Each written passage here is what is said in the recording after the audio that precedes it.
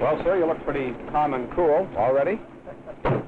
Hope so. Any butterflies tonight, sir? Where? I don't know. In your stomach? No, I hope I don't fall asleep during this program. The national debate. It's true the government have been doing some cooking on the figures. We don't believe that the future or the present is gloomy, as Mr. Douglas seems to believe. I think we have very real problems, all right. Did you watch the national debate on television last night? Yeah, I watched it for a little while. I didn't watch it. Why not? Well, I don't know.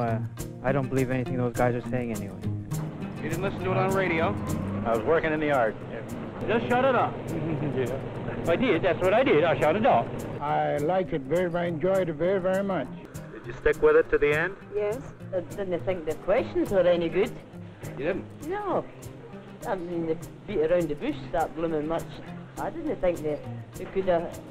It wasn't a debate anyway. They should have been arguing back and forward between themselves. Do you think it would have influenced anyone in the way they're voting? Well, I wouldn't think so. No, I wouldn't think so, no.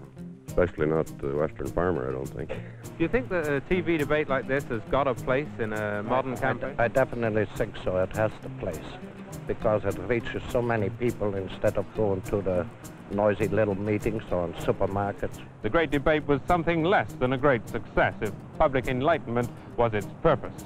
Canadian television, given its great opportunity, failed to fulfill its promise.